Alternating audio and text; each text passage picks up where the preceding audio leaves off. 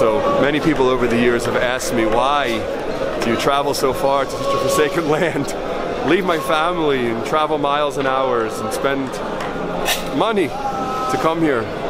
And I'd say the only answer I have is because anyone who's learned this form of Reb Nachman knows that there's a koach there. There's a koach that's eyes that saw thousands of miles and hundreds of years. And for this generation, he has what to say. He had what to say then and more even now. And one of the things he said, one of the tenets of Bresla Hasidim, is to be together at the kibbutz, together on Rosh Hashanah together.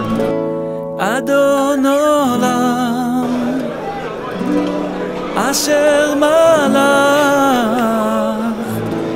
B'terem Kol Yetzir Nivra Le'et Nasa B'chefzo Kol Azai Melech. People have asked me over the years, is this a big party? And I can only answer and say that people get what they need when they come here. They come here and they have expectations, and those expectations are usually fulfilled. We're walking through the back streets of Uman on our way to look at a hotel that we might be taking different residents next year with a mikveh built in. And Mark says, Mashiach come before it, right? The hotel, the best one in the Pushkina. You can check, you can have a look. We have 3 floors, 4 floors. We have sauna, we have mikvah, we have kitchen, we have everything here. I'm here at the mikveh we'll be using this week. It's a premium mikveh, VIP, and we'll have to take a look and see what it looks like.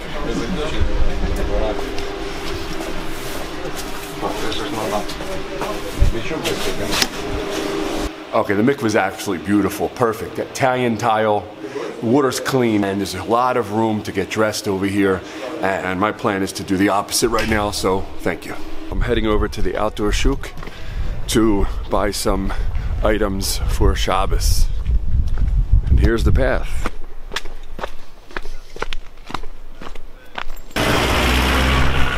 This is a very small portion of an open-air market. There's some nice watermelons. Look at those watermelons on the truck. A truck full of watermelons. I'm buying one of these gorgeous melons over here. And it's probably gonna cost about $1. Buying some eggs. Hope I get them home to scramble them.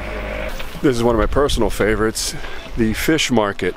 Schmacken. Kuyakin.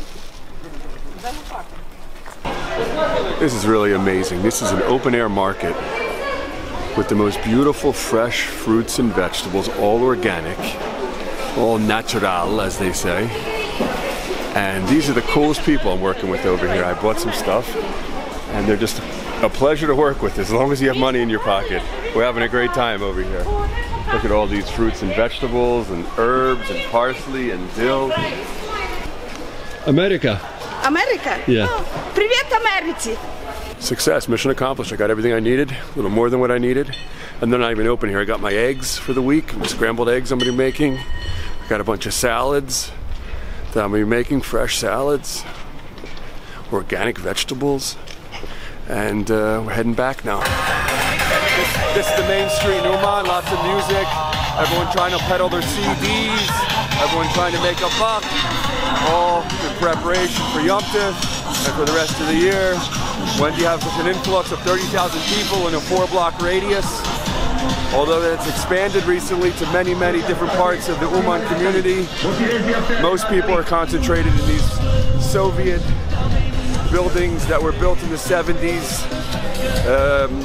They were built on this mountain, which happened to be a Jewish cemetery.